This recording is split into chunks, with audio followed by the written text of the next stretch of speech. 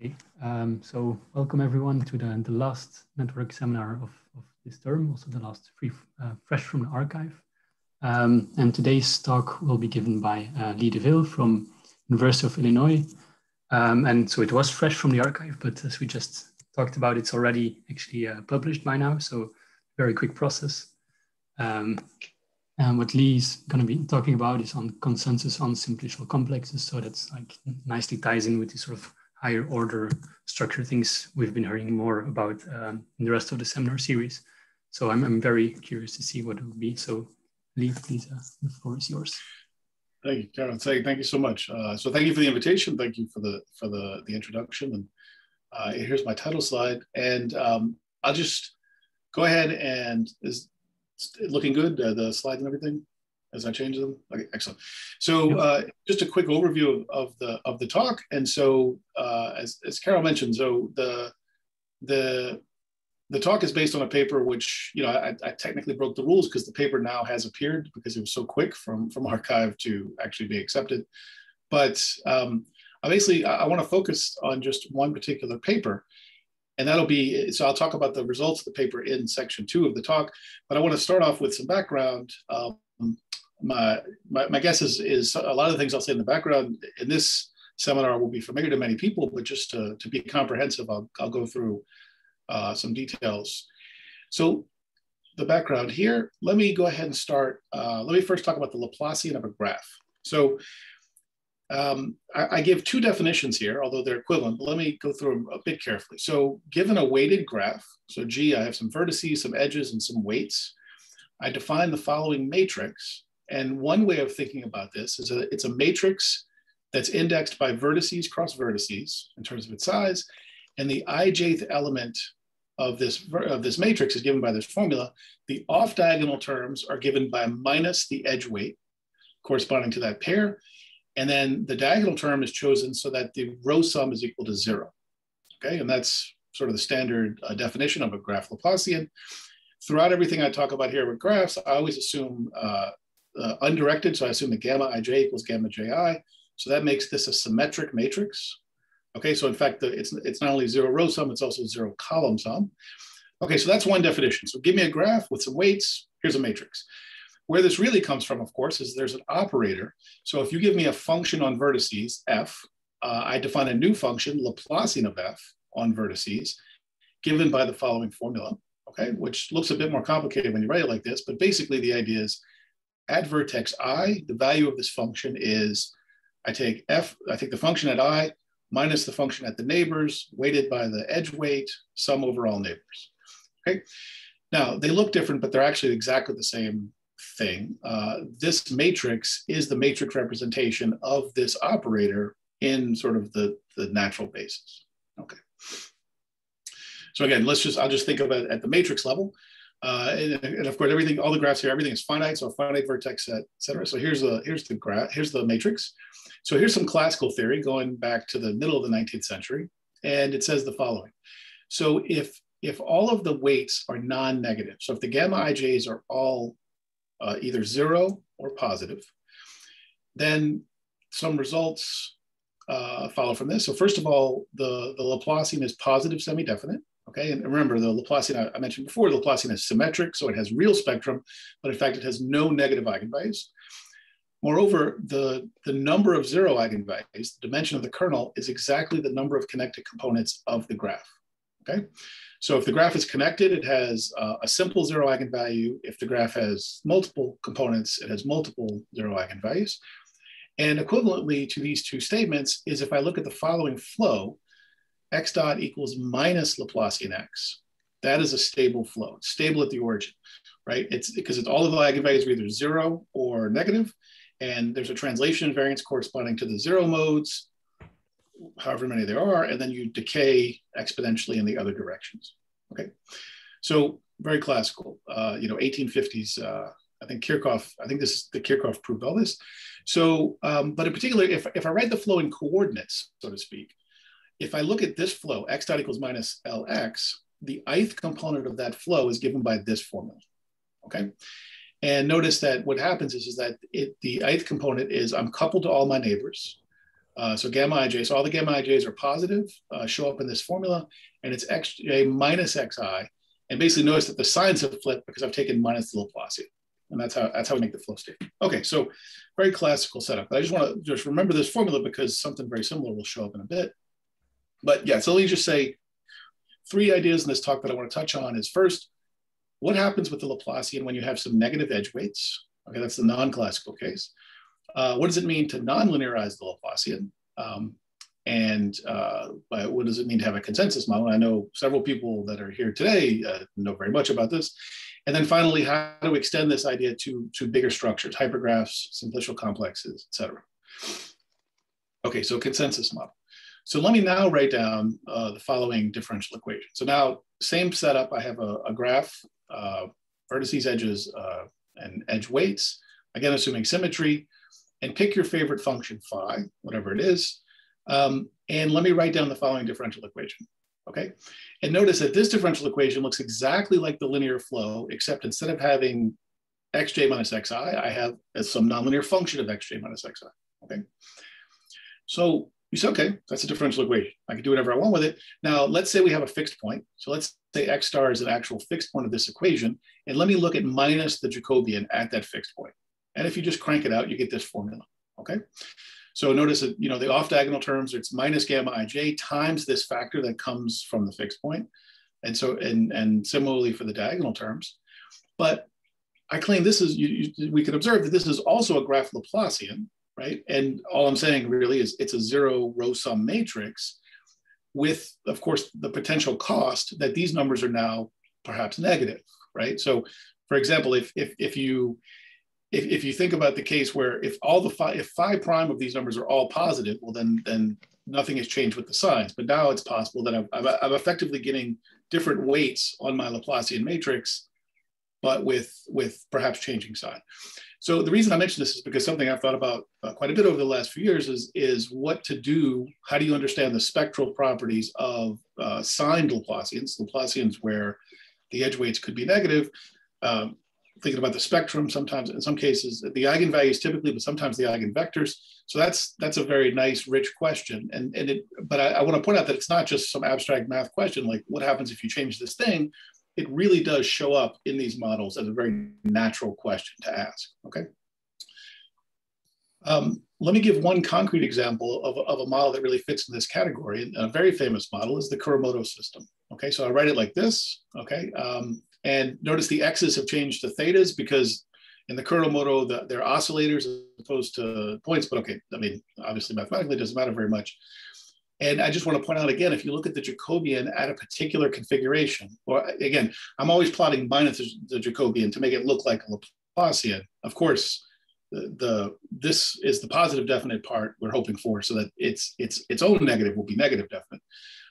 So in any case, again, same story. The off-diagonal terms look like minus gamma ij times a factor, which again is of indeterminate sign a priori. Okay, so the Jacobian of these systems is always a graph Laplacian, but with perhaps some weird negative weights.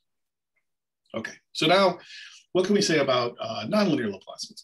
So it turns out that how do we make a Laplacian nonlinear? And it turns out there's many ways to do this, and I give some references in literature of how people have sort of approached this. And there are many ways to do this, but I want to specifically focus on one way that involves the incidence matrix. Okay, so let me sort of write down this calculation relatively briefly and go in the following way. So we have a graph. So every edge of the graph corresponds to a pair of vertices. Okay, and for now, let me write it as a set because it's a priori unordered. And let me now choose arbitrarily an orientation for each edge. And so I'll denote that as I goes to j is that I've decided to put the arrow that way. It doesn't matter how I choose these orientations as long as I'm consistent in my choice. And now let me define the matrix B, which is a non-square matrix, or could be non-square. It's given by the rows are indexed by vertices, the columns are indexed by edges, okay? And the formula is, in each column, I have exactly a single +1 and a single -1, and everything else is 0. And where do I get this? So I think the really compact way is quite nice to see it, is that given a particular edge, So if the vertex is the target of the edge, I put a +1. That's what this delta function is. If the vertex is the source of the edge, I put a -1. And that gives me the minus here. I'm saying that in the third and fourth lines, I'm saying the same thing in sort of different ways. So let's call that matrix B. That's the incidence matrix of a graph, or its transpose, depending on which source you look at, but okay. And then let me also define this weight matrix as a diagonal matrix. And this looks like a little weird because we're usually used to thinking of edges as indexed by pairs of vertices, but also I could just think of the set of edges as a list of edges. And so when I write them like this, it's more natural just to index them by the edge. And it turns out that the Laplacian can be written in terms of this triple product. So B, W, B transpose. Okay, in fact, I'll check this in a second, okay? But the beauty of this is that the Laplacian now comes in sort of a form, and notice that it's broken up. The outer matrices correspond to sort of graph topology information, and the middle matrix corresponds to the weighting information. They're separated out. Okay, so what's the proof? The proof is not too bad, but let me just talk about the details a little bit because it'll be useful in another context. So I want to prove that this is true. Okay, so let me just go ahead and compute some of the entries. So what is the ijth entry of BWB transpose? Well, let me just expand the triple product. There is not a double sum because the inside matrix is diagonal, so there's really only a single sum. And when I just crank this out using the definitions, I get this bit of nonsense. But then let me just look at this and note that I'm summing over all possible edges in the graph, but I'm fixing a pair ij. So basically what can happen is that if the edge is the pair ij, then this term will be non-zero. If the edge is not the pair ij, the term will be 0, because one of these two or both will be 0. And then notice also with the sign, no matter what the orientation is for the edge, either it's I goes to j or j goes to I, this product is -1. If I goes to j, I have a +1 -1. If j goes to I have a -1 +1, or perhaps the other one. But in any case, they're always of opposite sign. So that means that the off-diagonal term is always minus the edge weight. And then the very slick proof as to why the diagonal term gives me a 0 row sum matrix is what's beautiful about this is that B transpose has 0 row sum. And remember B has exactly a single one and a single -1 on a column. So B transpose has the same statement on a row. So it's 0 row sum. And of course, if you take a 0 row sum matrix, any left product of that matrix is also 0 row sum. And that's the proof. That's the very, very short proof of that statement, which is a very nice statement from linear algebra. Okay, so that's classical. One can open up Biggs's book or other books on this and see this. So now, how do we get the nonlinearity in there? So here's a way to do this. So let's let phi be any odd function. So take any scalar odd function from the reals to the reals. And now let me define a vector field in this kind of unusual way, which is the following. So phi on a vector x is the ith component of that vector field is the function little phi opposed to the ith argument. Okay, so I'm using the same function in every component, but I want to stress that this vector field is not, its range is not vectors that are constant, because of course different components it's the same function but applied to perhaps different arguments. So more or less, I mean, this could be onto, in general it is. And it turns out that if I compute the following nonlinear vector field, BW phi B transpose, that gives me the consensus model, okay? Or it gives me minus the consensus model. And that's the proof. And you say, okay, what's the proof of that? Well, the proof of that is the reason I belabored the previous proof is the proof in the nonlinear case is exactly the linear proof, except there's a phi floating around, right? So when you take phi of this, then it's just phi of the components, and then you kind of crank it out and you basically get this, okay? So let me just summarize really quickly in terms of the background of this, okay? So when you think of it like this, what I'm really saying is if you take a Laplacian and you nonlinearize it, and then you linearize it, you get a Laplacian, right? So when you think of it like that, that's not so surprising, right? Somehow linearization and nonlinearization sort of balance, or in a way. But they're not quite inverses, because I want to stress that when you compute this, the new Laplacian you get is not necessarily exactly the same Laplacian you started with, because the weights may have changed, all right? So, and one can just sort of do this calculation. This is kind of a slightly messy calculation, but if you just take this vector field and you just crank out what does its Jacobian look like, blah, blah, you get this. So it's basically the same B something B transpose, but the something has changed. The weights have changed, okay?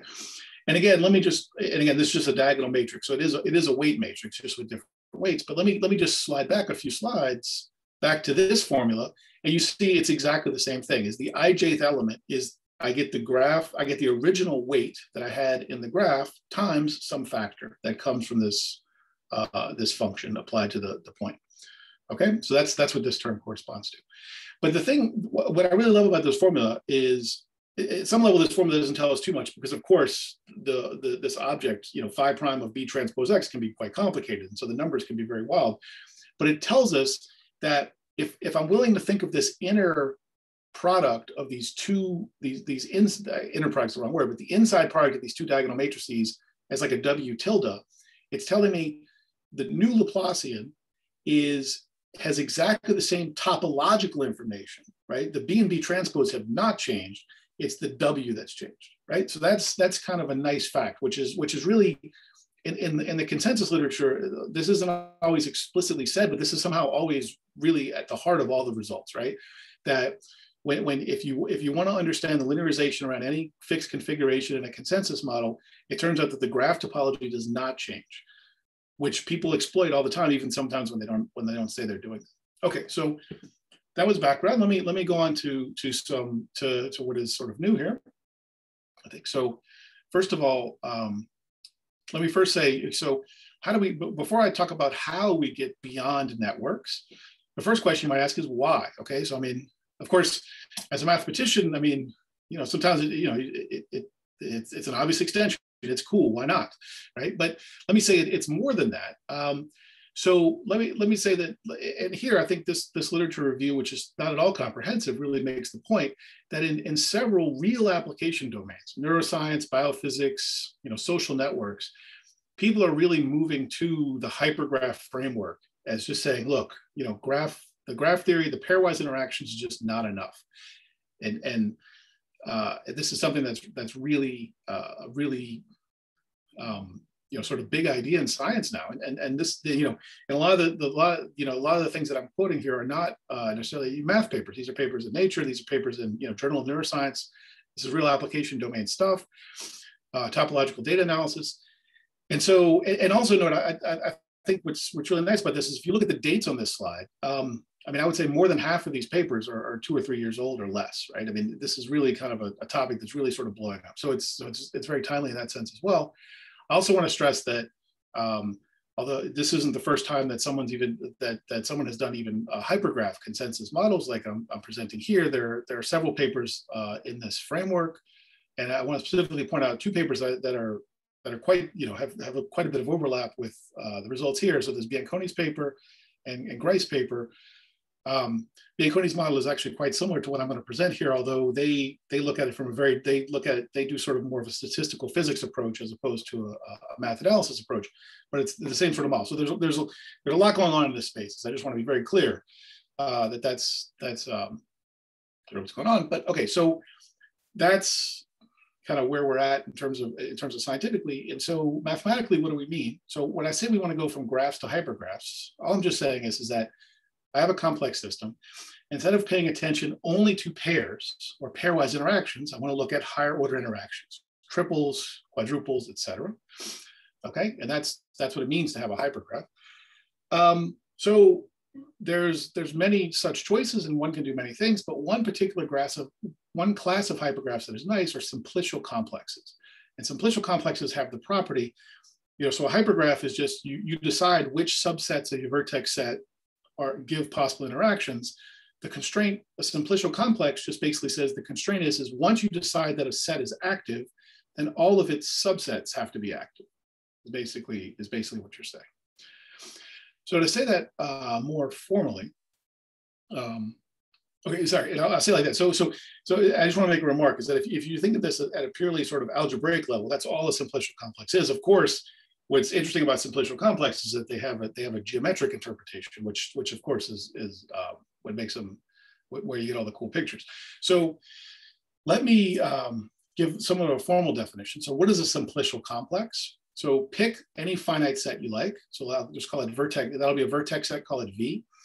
A k-simplex is any list of k plus one of those vertices that are distinct. Okay, no problem. A face of that simplex is what you do is if you take that set and you remove one element, you get a face. Okay. A simplicial complex is a collection of simplices which is closed under inclusion of faces, as I said before, in terms of the subsets. Again, this I can see this definition is very abstract. I'll give a picture in a second. And then the thing is that if you take the original vertex set, if you choose to order it in a certain way, you pick some ordering for it, that gives what's called an orientation, because that order is induced on all of the subsets. So typically when you have an unordered simplex, you just denote that by a curly bracket, like it's a set of points. But when you have once you've picked an orientation, you denote that by closed brackets. Okay, so here I have some set, and I've chosen a particular ordering throughout the entire complex. And what makes the algebraic topology work here, where the rubber hits the road, is that I have a boundary operator. Okay, and so this is the definition of the boundary operator. So let me talk about algebraically. It's not super complicated. So given a D simplex, an oriented D simplex, which I have on the left-hand side, that maps to a linear combination of D minus one simplices. Right? Remember this hat. Sorry, I don't think I actually defined this. I apologize. So this hat notation means given a list, it means just take the list with that element removed. So when I see this list with a hat, this is just, I have D plus one elements and I throw one out, so I have D elements. So this is a map that sends a simplex to simplices of a lower dimension or some linear combination thereof. All right. Let me show the picture. So this is I think the picture many of us learned from the first time we ever saw this. This is one of the first pictures in Munkre's book. So what is this boundary operator really doing? So I'll just say, for example, so what it does is, given a directed edge, right? So a directed edge, it gives me a linear combination of vertices, which is the target edge minus the source edge. That's just what it is. Okay. Given an oriented triangle, V0, V1, V2, well, the boundary of that is going to be three edges, right? And again, if I go back real quick, right, notice that a triangle, it's a two simplex, it's defined by three vertices, therefore its boundary is a linear combination of three things of lower dimension. So the boundary of a triangle is three edges. And if you look at this formula, the way it works, right? So for example, when I have the set V0, V1, V2, if I throw out V0, I get V1, V2. If I throw out V1, well, I get V0, V2, but then I get a minus sign in the formula, so it's V2, V0. And if I throw out V2, I get V0, V1. So in fact, this is just a graphical representation of that previous formula. The oriented triangle basically gives you the boundary, right? Exactly what you expect. And similarly, if you take a tetrahedron with a certain orientation, you get four oriented triangles, and so forth and so on. Okay, so let me review really quickly. Remember the differential equation. I claim that the consensus model is this differential equation, BW nonlinearity B transpose. And I defined B by hand, but notice this is exactly the same formula I had 10 slides ago. This is exactly the delta one operator, right? What am I doing? Is that on any edge, I give you a +1 at the target, and I give you a -1 at the source. It's exactly this top line right here. That's all it is, just in matrix form, right? So this, what this tells us is that a consensus model is really the delta one boundary operator with a nonlinearity sort of plugged into the middle. So the natural thing to do is, okay, if I get the consensus model at the level of a graph by plugging a nonlinearity into the middle of the graph Laplacian, then a natural thing to do is for the simplicial complex is to write down the simplicial Laplacian and throw in a nonlinearity in a similar way. And in fact, this is what we do. So again, so for now, forget the omegas for 1 second. Just ignore the omegas or set them equal to 0 if you like. I'll talk about them in a second. So this term is the one we've already seen, except now instead of calling it B, I call it B1. Also, I have no weights here for now. So I just want to simplify life, no weights. So I have B1, phi, B1 transpose. Now, and again, that's something that people are very familiar with. But in the sort of simplicial world, there's also a D Laplacian. So the one Laplacian is the standard graph Laplacian, but there's the higher order Laplacian, which is given by this combination of these boundary operators. So it's, you apply the boundary operator, then it's transpose, and then plus you the transpose of the other one times the boundary operator. And notice, remember what these do.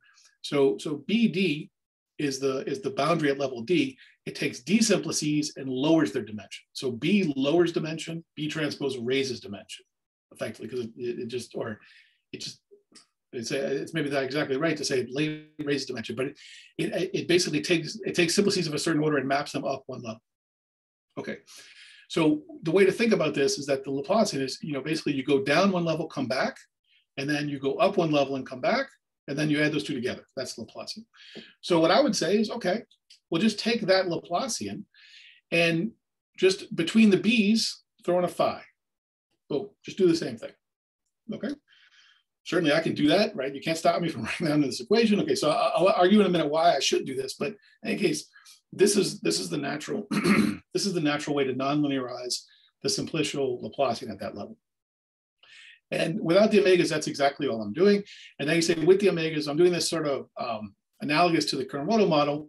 You can just think these are just forcing terms, right? So these are just terms that force the equation in some way or another. So these are just sort of fixed forcing terms, which are, again, won't affect any sort of Jacobian calculation because they're constant, but they show up. Okay, so I'll write down the actual equations to study. I would claim are the weighted equations, all right? And so you say, okay, well, there's a lot of weight functions going on here. So let me, for example, this equation 1, if you look at this, you say, okay, well, you threw in a bunch of weight functions. Why did you do that? Well, it turns out that the simplicial Laplacian, basically, if you take these equations and you throw out the phi, the algebraic geometers would tell you the simplicial Laplacian is exactly this. So there's actually, it's not a product of two terms, it's a product of 4 terms. So there's a weight on the outside, then an incidence matrix, a weight, if you like a boundary operator, another weight, and a boundary operator. And similarly, there's 2 weights on the other side. So what I'm doing is the convention I'm always using is I'm plugging in the nonlinearity right after the application of the first boundary operator or its dual. So in other words, here there's a weight, then B, hit it with a phi. Here it hits with a phi, put the weight there. Okay, and this is sort of the most analogous situation like this. Now this looks really complicated, but here I give this chain argument. So in fact, I think it's this term right here. I want to make the argument that although this is a complicated term, it maps D simplices to D simplices. And here's sort of the argument why. So if I take a linear combination of D simplices, if I take a D chain, so when I hit this thing with BD plus 1 transpose, that maps up to D plus 1. Then of course phi is just this component-wise nonlinearity, so it doesn't change anything in terms of dimension. Then the weights also don't change anything in terms of dimension because it's a diagonal matrix. And then I hit this thing with BD plus 1, it goes back down. And then I hit it with a weight matrix WD, which again doesn't change dimension, it's diagonal. So you see that this entire chain, it's a bunch of steps, but it goes from CD to CD. It maps D simplices to D simplices. That's what this term does. Same story here. So each of these terms maps simplices of a certain dimension to simplices of the same dimension. That's the trick. Okay. Let me give a perhaps involved example, but let me just say this is an example that can pay a lot of dividends. So what I'm showing here is I'm showing this sort of small grid. So think of this as I just drew a small part for clarity. This could be part of a much bigger grid if you like. So this is just some triangulation of a surface. And so what I've done here is I have a 2x2 grid of dots, if you like, and I've triangulated in a very regular way where I index the vertices by Vij. I have 3 types of edges: horizontal, vertical, and diagonal. And I choose a convention. The convention I choose is that I always index. I have H, D, and V edges, and I index them by sort of the index of their source. And then I also have these triangles, the sigma R's and the sigma L's, which are like to the right and the left half of these squares. Okay, so that's the convention. So on this particular system, what does the evolution equation look like? And so what I'm going to do is I'm going to write down the evolution equation for the value on this edge right here. Okay, what is that going to be? Well, I claim it's this, and I'll talk you through it in a second, but notice this thing is, although it's complicated, it's relatively regular. So the right-hand side of this equation is a term of degree 6, another term of degree 6, and then 2 terms of degree 3. I mean, degree is kind of in quotes here, but you can kind of see where I'm going with this. Where do these terms come from, right? Where this term comes from, if I look at this edge, so for example, this edge, EIJH, the boundary of that edge is 2 vertices, right? This vertex and this vertex. And if I ask you, which 6 edges hit this vertex, because there's 6 edges around this vertex, it's exactly these 6 terms. And one can sort of, if you don't believe me, you can actually check by looking at it, right? So there's a IJH, IJV, IJD, those are the ones that come out. The ones that come in are these 3, and they're indexed right here, okay? Notice also the sign always works out that the sign of this term is negative. So the self-interaction term is always negative. And moreover, you can see by orientation is that, at least at edges, is that every edge that kind of has the same orientation. So all the edges that come out of this vertex are negative. All the edges that come into that vertex are positive. Okay, so that's where the sign comes from. And again, this is what you get if you compute the thing using the boundary operator. The other term of degree 6 corresponds to this other vertex. And notice just because I've cut it off, there's actually 2 edges that aren't drawn here, but the 2 edges that would be drawn here appear in this expression. So you get these 2 terms. And then you also, so you might say, well, what about the terms of degree 3? We'll also notice that this edge is the boundary of 2 triangles. And each of those triangles are what show up in these 2 terms. So for example, EIJH is the boundary of this triangle here, and there's going to be I minus 1JV, I minus 1JD, and that's this term right here. Again, minus signs when you share the orientation of that edge, plus sign when you have sort of the opposite orientation.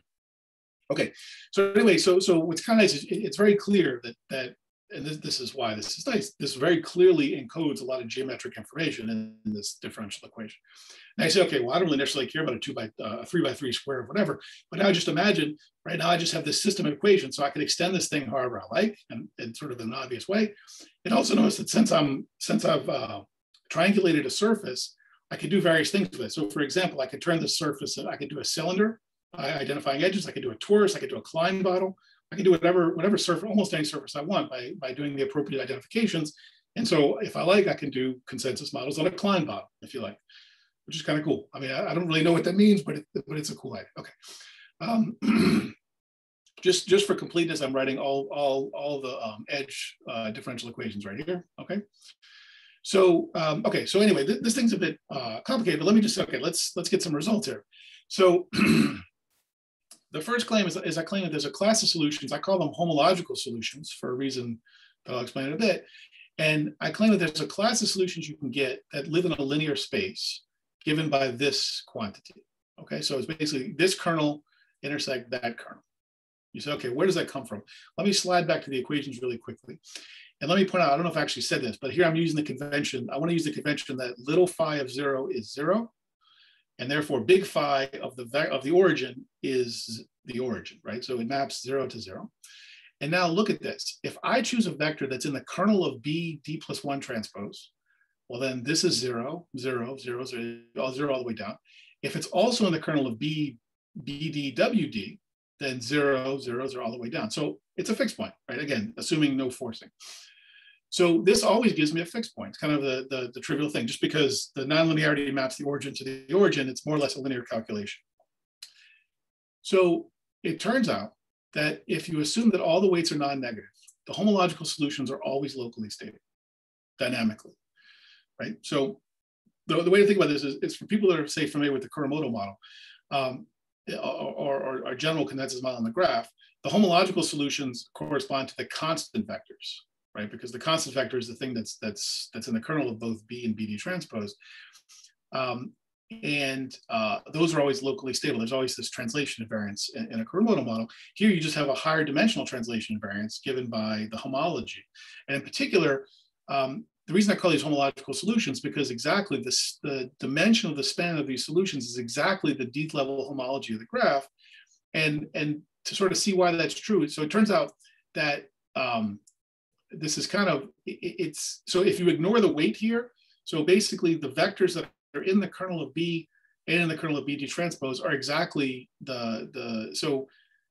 these are exactly the terms that show up when you do the homological calculation, because you look at things that are cycles that are in this kernel that are also boundaries, which mean, so you say, well, how does that come from a kernel? But remember, the kernel of something transpose is the orthogonal complement of the image of that thing, right? So those are exactly the representatives of the cocycles. So in fact, this I call them homological solutions because they're not exactly right, because there's a renorming here from this WD.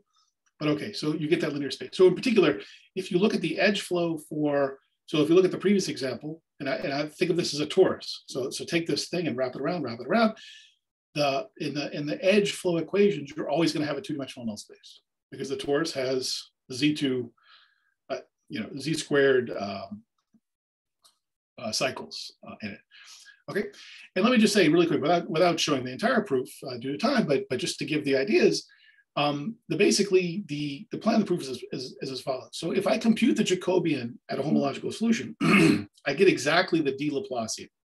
I get exactly the simplicial with a minus sign. Okay, classical result and somewhat later result. So the simplicial Laplacian is always positive semi-definite. Okay, this is proved by Ekman in 43 for the unweighted. So that's a very classical result for the unweighted simplicial complex. And Horst and Jorak proved more recently for the general weighted simplicial complex. This is always positive semi-definite. And of course, I'm taking minus that. So just like it works for the graph, okay, I get linear stability. But then you say, well, wait a second, right? I have a bunch of zero eigenvalues. I have a nonlinear differential equation with zero eigenvalues at the origin. So I don't necessarily know I'm stable just from the linear analysis, right? I can't use Hartman-Grobman because I got eigenvalues on the imaginary axis, so to speak. So it turns out there's energy methods, and I'll say more or less. I mean, it's basically just once you guess the right energy functional, it sort of follows. And so I'll just say, basically, this is it. So in other words, it turns out that you can write down explicitly a functional, the energy, and again. This is here for the forcing, for those that like the forcing, but if you like, just set little omega equal to 0 here, and you just get these two nice terms. And it turns out that the flow that we've been talking about is just this rescaled gradient flow. Okay, and where does this thing come from? Well, the idea is that, so phi is my nonlinearity, so I just take any antiderivative I like. Of course, the convention is usually take the antiderivative that's also 0 at 0. And then just write down this crazy thing. Notice that this is right. This is just a calculation, and then it turns out that you can compute that up to a rescaling, up to a diagonal rescaling. This is exactly the gradient flow. And I'll say one comment is that it's more explicit here, where this is the Euclidean gradient. If you don't like the term that's showing up at front, even though it is sort of it doesn't really change much in terms of the dynamics, or it doesn't change much in terms of the stability, you can redefine an inner product on RD, on the appropriate space, so that this gets absorbed into the gradient, if you like. But okay, whatever. So let me just say, and then the proof goes like this. So assuming that my nonlinearity has the property, so remember we assume that it's equal to 0 at 0, and assume that it has a positive derivative, then this nonlinearity is locally convex in a neighborhood of 0, and strictly convex because of this positive thing.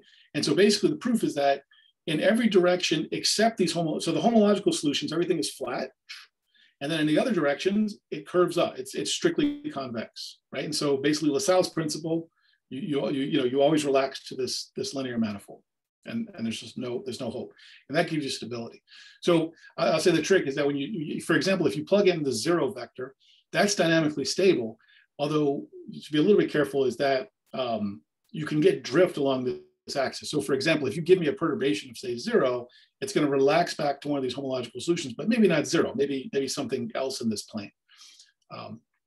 Which is, and also say, I mean, just to put that in more concrete terms, back at Kuramoto, right? If I take all the oscillators, if I set all the oscillators to 0 and I look at some perturbation, that's going to relax back to all the oscillators being equal, but maybe not 0, right? It might be shifted. That's all I'm saying. Okay, so the beautiful thing is that if could I ask a question? Yeah, about the previous slide still. So because you say here that like any of these systems is like a gradient dynamical system. So that also holds for Kuramoto model and things like that, oscillator models? So when you have the Kuramoto system, so again, if the omegas are 0, so if there's no forcing, the Kuramoto system is a gradient system.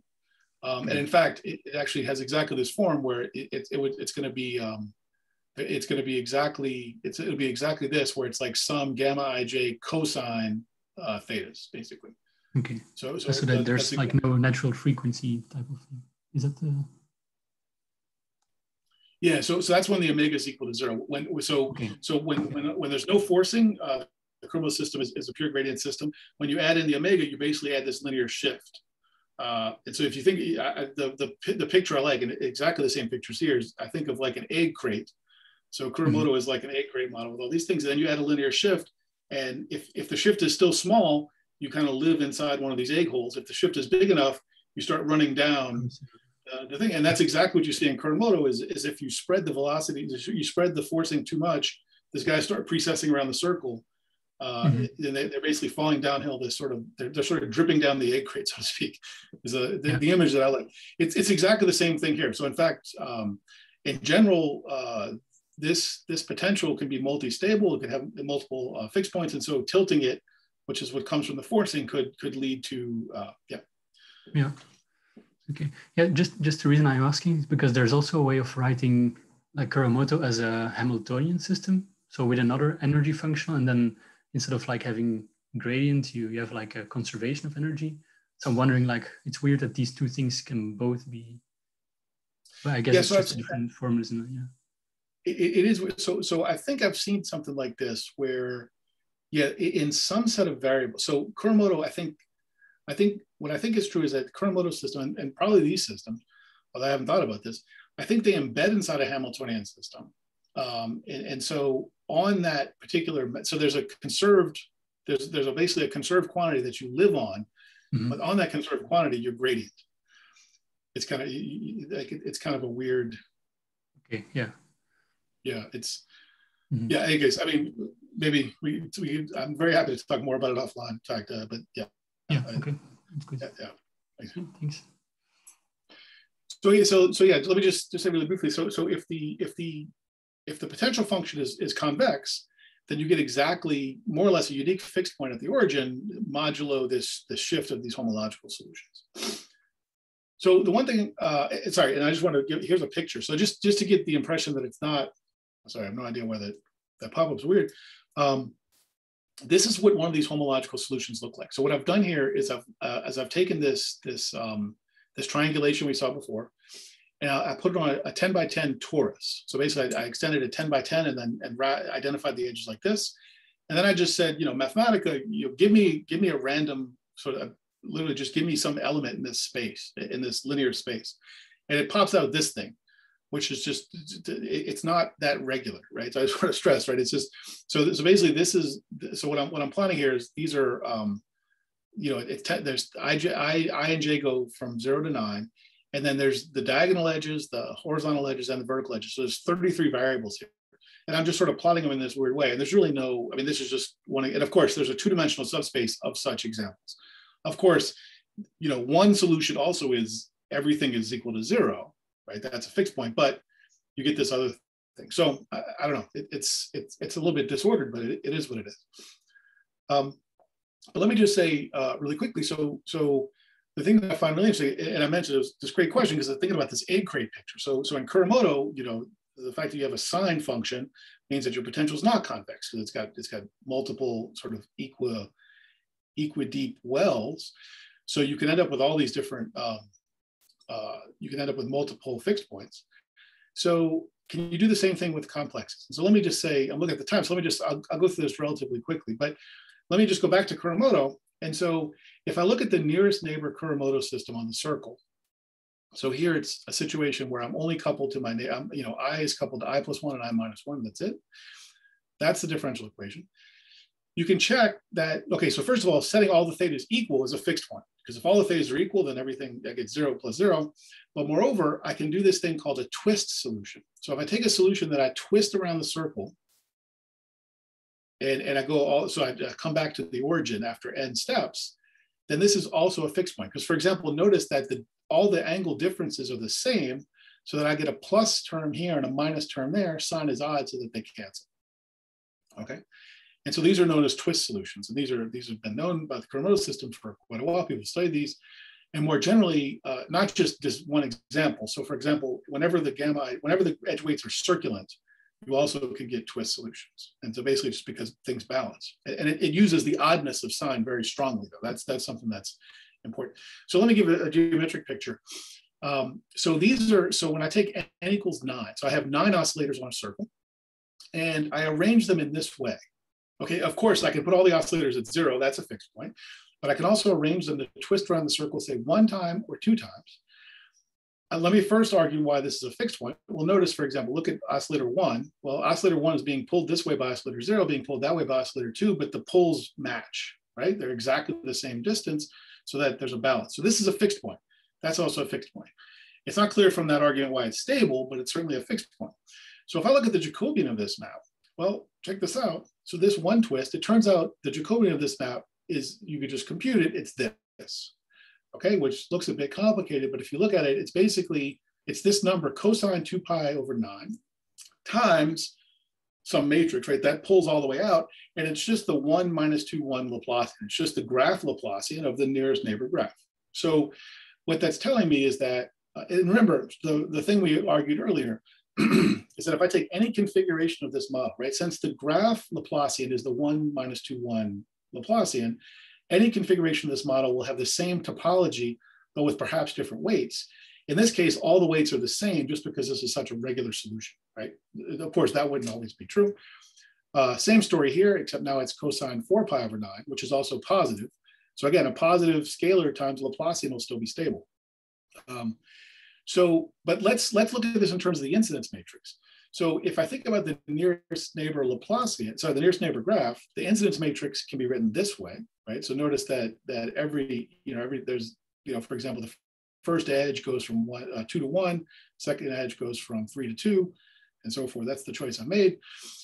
And when I plug this twist solution into the matrix B transpose, I get something kind of weird. I get something that's a bunch of alphas and then a 2 pi plus alpha. And you can just kind of check. And the reason is basically because, it's this twist solution. So this is this minus this. So I get minus 2 pi over 9, minus 2 pi over 9, minus 2 pi over 9, minus 2 pi over 9. But then when I wrap around, I get plus 16 pi over 9. And so that's 2 pi more than this. So this is not in the kernel. This is not what you call a homological solution. But remember, I hit this thing with a nonlinearity. And in Kuramoto, the nonlinearity is a sine. And of course, sine is 2 pi periodic. So sine, it sees alpha and 2 pi plus alpha, and it deals with them the same way. They're both beta, right? So what's kind of cool about this is that this thing is not in the kernel of B transpose, but when I hit it with the nonlinearity, it's still a non-zero vector, but then it's in the kernel of B, which is kind of cool, okay? So this is an example. One can sort of use the same kind of idea to generate what I would call a twist-like solution for these more complicated complexes. So now instead of a vertex flow, I can construct it for the edge flow. And basically, okay, I've seen the time, so just a bunch of details here, but basically there's a particular complex that I write down, and I can show that if I take this particular solution, okay, and basically where this comes from is sort of staring at the wall and trying a bunch of different things until I can get the thing to work out exactly. But notice that this particular configuration has the property that when I hit it with B2, it's equal to 0. So it's homological in that sense. But when I hit it with B1, it's not 0. It's some number, and then some number plus 2 pi. Exactly analogous to the twist solution in Kuramoto. And then a bunch of work later, which I won't show, it turns out that when n is bigger than 4, this is a stable solution. One can check this. So nonlinear, stable, and everything, and you can do numerics. So this exhibits right here. So in a simplicial complex, you can have multi-stability. Here's an example, right? So what's very fascinating to me, and something I don't know how to do, is this is a really cool example, and you can construct several examples of this class, but can you characterize these types of examples? And I can't see quite how to do it. So even for things on graph oscillator networks, it can be quite difficult. So for example, things like the twist solution is hard, but if somebody just hands me a graph and says, characterize, the non-zero solutions of the Kuramoto model on this graph, this sometimes can be quite challenging. So It's too much to hope that there's going to be some answer that just gives it, but it'd be nice to understand this more. So this is something I don't know exactly how to do. And then let me just, I'll just give a couple slides on some things that I'm thinking about doing next.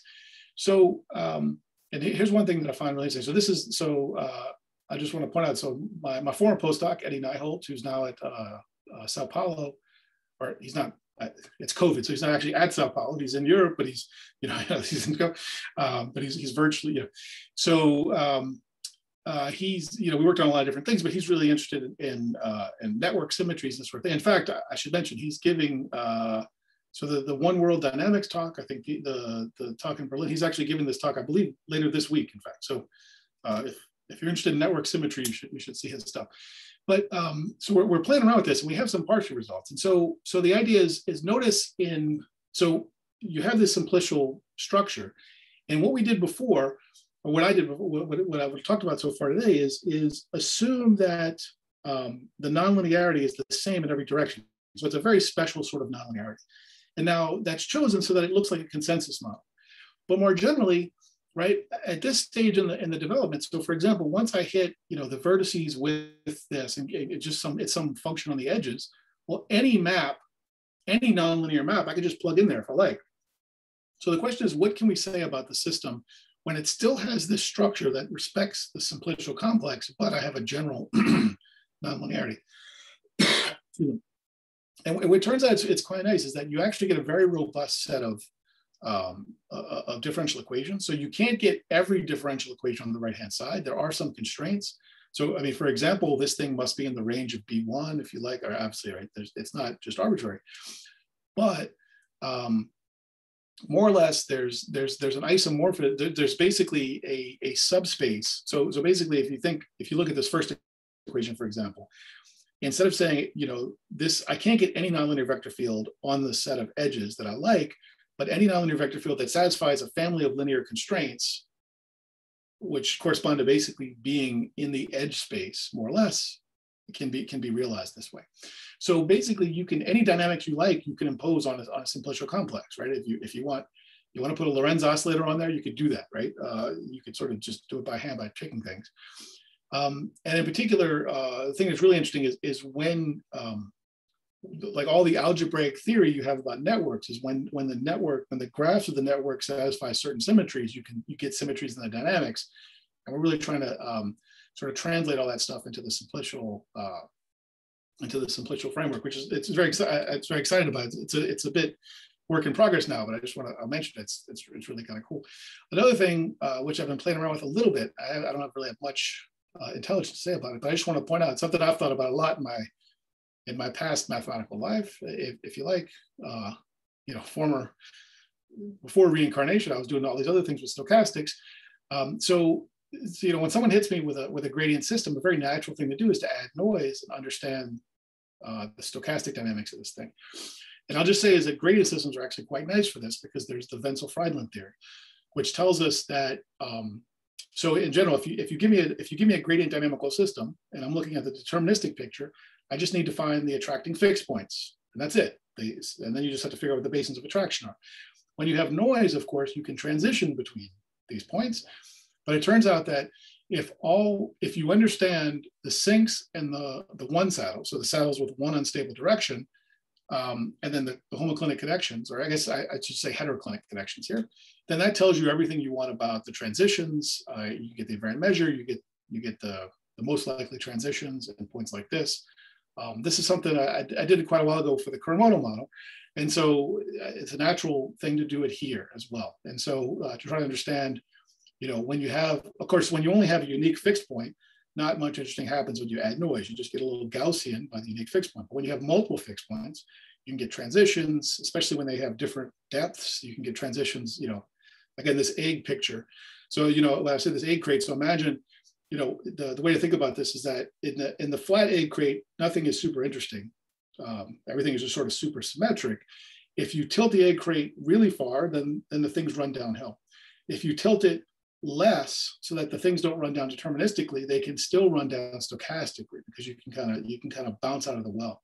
And so this whole picture, yeah, it's always, you always get these really cool graphics at least. And so there's a lot of nice theory there that I'm playing with as well. So I just want to give some coming attractions. But this is not quite done. And I think that's it. So I think I stopped just about on time, which is amazing somehow. But anyway. Yeah, thank you very much. Okay, so I think there's time for like a quick question or maybe two. See if anyone has one.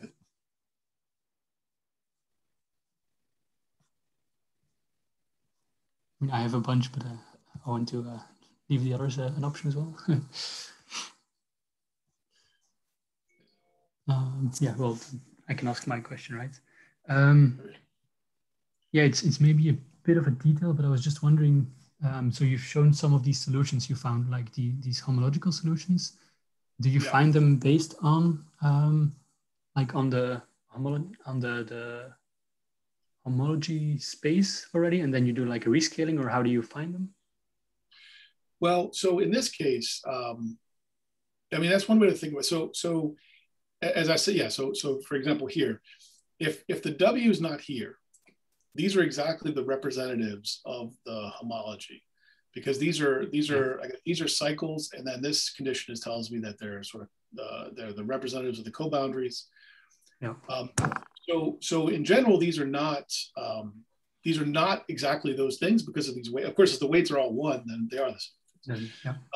So in a particular model, so for example, in the numerics I showed, I just, in that particular case, I had, the B, I had the information, I knew it B1, or in this case, I guess it was B2, B1 and B2. I sort of knew what they were by hand. And so I just said, mathematically, give me the null space of these two things. Okay. Yeah. That's purely numerical. But it turns out that one can show that as long as all these WDs are positive here, it turns out that you won't get exactly the same homological solutions, but you don't change the dimension of the space. So that's why it's the signature, the number of degrees of freedom is the same, even though the vectors themselves are not. So yeah, so in fact, what the interpretation of these vectors are, I don't know. I mean, they're what pop out of the differential equation. Yeah. Okay.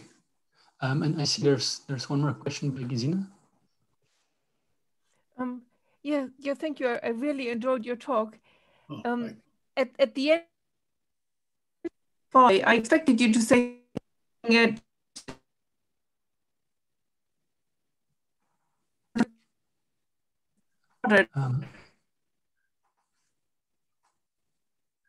Sorry, I'm not Gesine, I don't think we can hear you. Oh, okay. Sorry, try again. Yeah. Can you hear me now? Yep. Okay, so my question is, how hard would it be to look at other structures of hypergraphs?